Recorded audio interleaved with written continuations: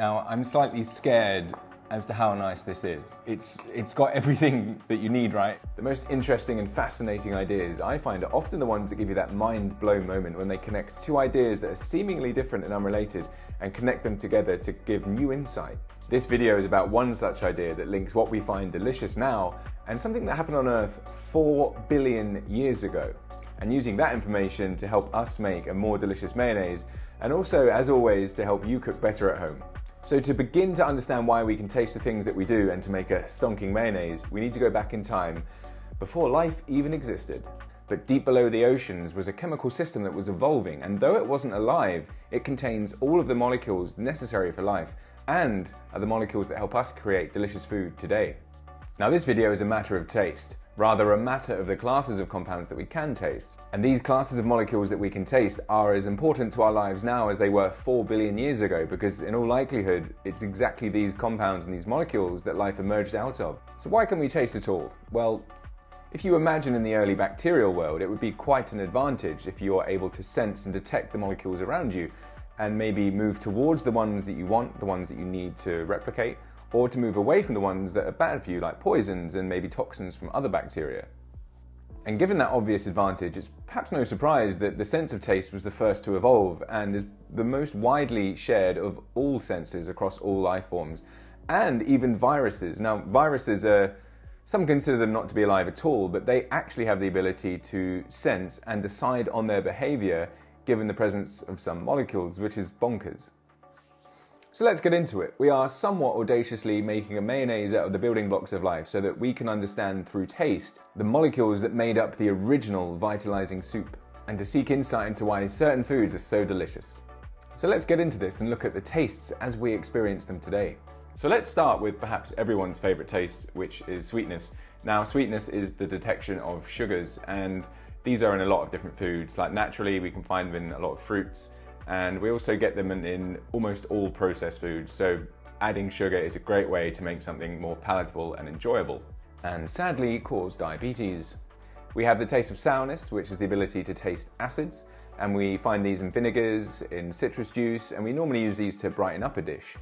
Now, the next one's a really important one, and that's saltiness. Now, I think perhaps out of all of them, salt is perhaps the one that we've got most experience with, because we're very used to, and it's a really easy thing to add salt to our food.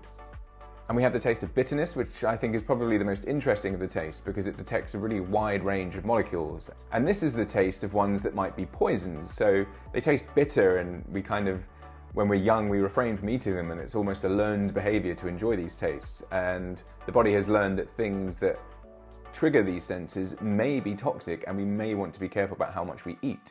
But we can absolutely learn to love them. You think of like the taste of coffee, taste of really dark chocolate, artichokes, green vegetables. These have many bitter compounds in them, and yet they are some of our favorite foods.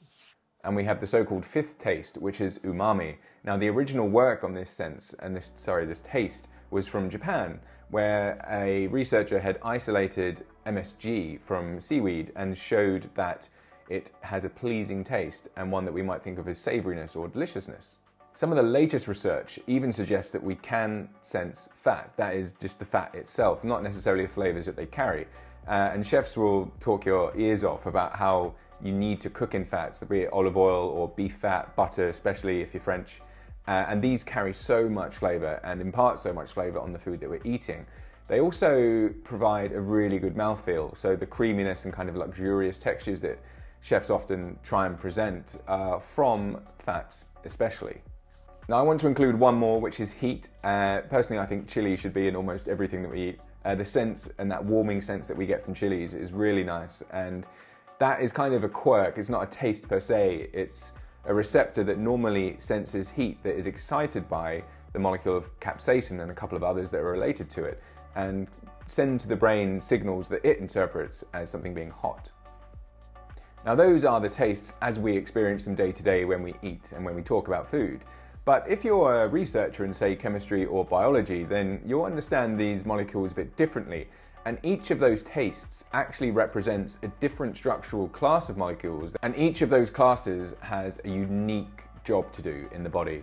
So when we taste sweetness, then what we're tasting are sugars and carbohydrates. Now, these have many uses in the body. So primarily they're a fuel. So if you're exercising or just existing, you need to have glucose. And related sugars, they are also plant cell walls. So cellulose is made from a polymer of starch, polymer meaning many of them join together. The individual sugars can also be used structurally. So in RNA and DNA, you have a sugar backbone, and it's slightly different between the two, but it's based off the same sugar molecule. Possibly the most important one is umami itself. So umami lets us know about the presence of one of two things. We have amino acids, and amino acids are the individual constituent parts of proteins. There are 20 of these that the human body needs. Some of them we can make, some of them we need to get from our environment. Now, every one of these doesn't have a taste. Some of them taste of nothing at all, but some of them do. And the one that we're perhaps most sensitive to is MSG, or monosodium glutamate. This is added to a lot of different food. I add it to a lot of my cooking. It is absolutely a cheat. You can just chuck this in something that was a bit average, and then suddenly you get a bit more savouriness and a bit more enjoyment out of that meal. Now, the other structural class that gives the sense of umami is nucleotides. Now, nucleotides are the N in DNA and RNA, and they are the alphabet of the code of the DNA and RNA. So obviously incredibly important for the information side of biology. Without that, you don't get heredity and you don't get traits passed on. You don't have any instructions how to build proteins. So in the life sciences, there is something called the central dogma, and that is the system of DNA and RNA to produce proteins. It is conserved across all life. Anything that is alive, anything that interacts with a living system like a virus, relies on this process to make proteins through DNA and RNA. Now, salt's an interesting one because it's a way for the cell to manage its metabolism and various other processes. So it's just something that can travel across membranes, and it creates potentials and allows for the transfer of energy, but it's way more complicated than I can understand.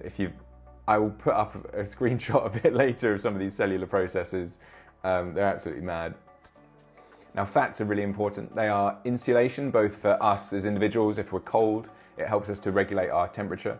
And they are insulation for nerves to make sure that the electrical signal in the nerves is maintained and can be carried longer distances. Now, the fatty chains form something called a bilayer, which is the cell wall of animal cells. So they have an incredibly important structural element to them as well.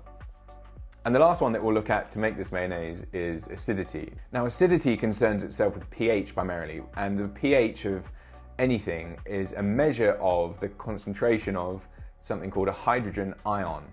And the cell needs, and any living system needs, to be able to control pH in order to metabolize things properly. But also because there's a particular acid that is at the heart of metabolism in aerobic animals, and also some anaerobic ones. It's called the citric acid cycle, or the Krebs cycle. And so for the mayonnaise, we're going to use citric acid. Very distinctive, and it's going to be fun to use. So now that we understand the significance of taste and what it's telling us about the food that we're eating and the molecules that are contained within it, I thought it would be fun to make a mayonnaise to kind of trigger each one of these and see if we can make something that is delicious through a route that you might not ordinarily explore. So we're going to do it in a way that it targets taste rather than aroma. So as a prime example, we're going to use citric acid instead of lemon juice, because if I use lemon juice, then you've got all the lemony notes and things like that. And I kind of want to avoid that, to keep it as much of an experiment about taste as I can, and that kind of sensation of deliciousness and richness on the mouth. Now for the mayonnaise, we've got some egg yolks. Now these are the key emulsifier: granulated sugar, some salt, we've got MSG, some citric acid, and the katsubushi. This is what it looks like, and we've got some vegetable oil. The first thing I'm going to do is to make a tea out of the katsubushi. So I'm going to bring some water to the boil, and then I'm going to chuck these into it and let them sit for 10 to 15 minutes. And then that's going to be most of the liquid that I'm going to be putting into the mayonnaise to mix in with the oil. Okay, so for the mayonnaise, we've got the egg yolks. So there's 2 egg yolks in here. And then next we've got the katsubushi stock. So this has got 25 grams of katsubushi flakes, and that's been brewed like a tea. And so this is going to have the inosinate in, which is one part of the umami that we're looking for. And then we're also going to add MSG. So I'm going to start with 5 grams and just see where we get from there. I'm going to start with 2 grams of salt. So that's probably just over 1 gram of citric acid. Sugar, well, let's put Let's put 8 grams in. Really no idea how this is going to taste. So I'm going to blend this with a stick blender. It's a really efficient way to make a mayonnaise. You can just have it blending and incorporate in the oil. So I'm going to add a bit more salt and I'm going to add a bit more MSG. I think the citric acid is exactly right. I wouldn't want to have any more acidity. It's really quite pleasing. And it's kind of a nice rounded acidity. Now, normally when you make a mayonnaise at home or in a restaurant, you're going to put something that's got more interest to it, that it's got a bit of a kick or something. So like mustard, or you put white wine vinegar in there. You almost certainly use real lemon juice instead of just citric acid, which has got no other aroma to it at all. So given the remarkable simplicity of what's in here, I'm amazed at how satisfying it is. And it scared me in as much as it's kind of like hyper palatable. It's got everything that you need, right? It's got sugar to it, it's salty, it's a bit of acidic for freshness, so it kind of like refreshes the palate almost. And the MSG and the inosinate, it's there. It's a flavour that if you've experimented with, you'll understand, but it's just it's a real kind of deep sensation that you get from it, and it's got a lot of MSG in. Maybe that's the trick, but wow.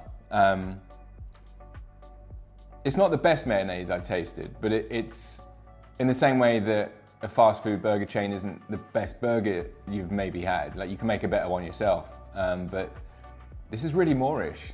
So for me, that's been a really interesting process to go through, and I hope you found it interesting to watch along. And I really encourage you to make this mayonnaise at home so you can get a sense for what these chemicals do in food and that kind of experience of hyper palatability, even though the food itself is not that nutritious.